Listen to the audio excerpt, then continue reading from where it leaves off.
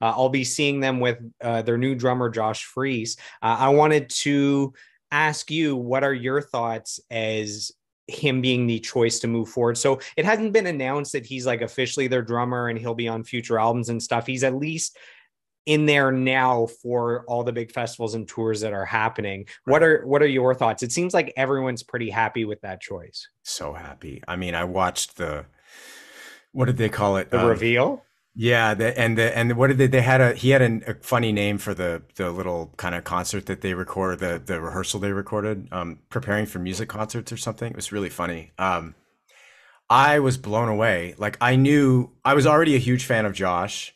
He's just a guy that again has done so many varied things and kills all of it, just destroys it like in the best way possible.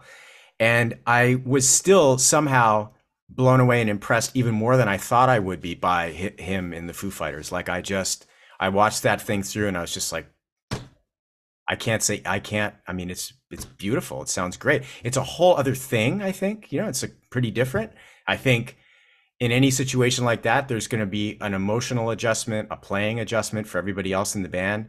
But it just seems like he's like, the right fit as a person too. Like they're kind of, as my dad would say, kibitzing back and forth and making jokes with each other and having a good time. And Dave and Taylor were best friends as well. So I think those are hard shoes to fill.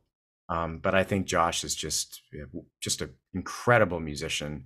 I have so much admiration for what he's doing, and the fact that he's also played with Sting and Devo and A perfect Suicidal circle. Tendencies, Perfect Circle. Yeah, like when Wasn't I he with first looked Nine at Inch Nails as and well? with He's Nine been Inch with like Nails, oh everybody. man, there's this like drummer cam footage of him with Nine Inch Nails that's on YouTube that I've watched like a million times, just because it's just like the perfect example of somebody who is so in it, and that music is so intense, and somehow he's just like sailing through it. It's like butter. It's amazing. Same with the Foo Fighters. So yeah,